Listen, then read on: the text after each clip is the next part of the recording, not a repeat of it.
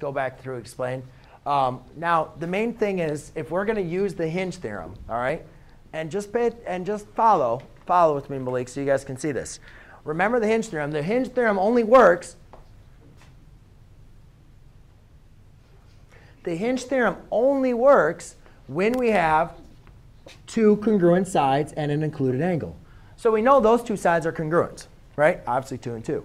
Now, the other thing, Kevin, which is nice, is we can also, it doesn't tell us this, but we know that that side is equal to that side because they are obviously reflexive, and it's the same side for both triangles.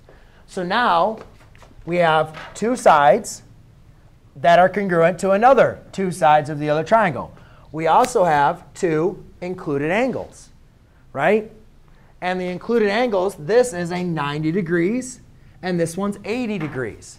So remember, what the Hinge theorem says is if your included angle is larger in one triangle between your other included angle, this side length is going to be greater than that side length. OK? So therefore, comparing them, we can say that QT is going to be less than in measure of ST, because its included angle between the congruent sides is less than the included angle of our included sides of our other triangle. All right? To prove the Hinge theorem, guys, once again, let me just